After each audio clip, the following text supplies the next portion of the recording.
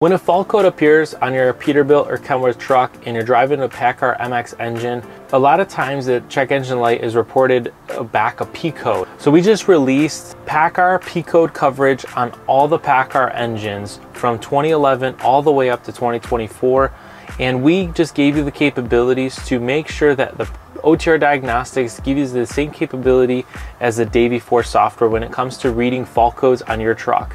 So if you're driving a Paccar or a Peterbilt Kenworth truck with a Paccar MX engine, you know, what you want to see now, the difference between the way it used to be to the way now is you'll start to see more P codes in there. And so we don't give you any SPN FMI fault codes any longer. We only give you P codes for engine and after treatment. So what you want to just pay attention to is that there's going to be a letter and then a 4-digit number after that. And when you click on each P code, for example, right now I'm clicking on P1407.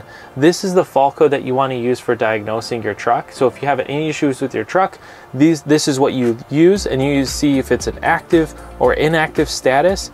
And obviously for right now, for this P code that I just clicked on, there's a leak with the crankcase system, which is a pretty common fault code that I've seen, the P1407.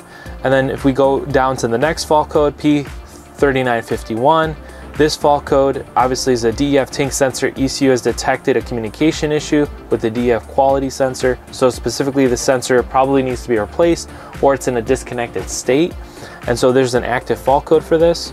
And so for all these fault codes, you want to look at to see if they're active and inactive. And obviously we give you more information in regards to that fault code, just to give you full context of what it is that you need to look for. So this is a kind of a game changer for the Paccars. Now we give you the capabilities to make sure that when you're using OTR Diagnostics, it's giving you all the right information so that way you could take ownership of your vehicle and it matches what the dealer has in terms of fault code. So especially when you're giving this information for your own self, for your troubleshooting an issue, or you're trying to see exactly if you, let's say for instance, if you want to buy a truck, you want to make sure that you check the fault codes, make sure that you have all the correct information there so that way you can ensure that you're equipped with the information to make a good decision. So if you're experiencing any issues necessarily with your truck, we now report everything that your truck should see, so you should see more information for you. And then also if you are experiencing an issue with the truck, you'll definitely see exactly what the dealer sees.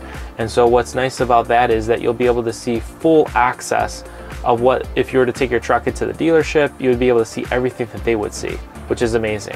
And so if you have an issue with your truck, what I would suggest to do is also share that with your mechanic. If you use a mechanic, you would use the P codes for troubleshooting, because a lot of times the way the Paccar MX engines are, they only use P codes for their engine and after treatment system.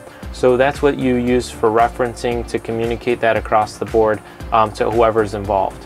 We just gave you access to all the P codes on a Paccar MX engine. If you'd like to learn more, you can visit us at otrperformance.com for more information.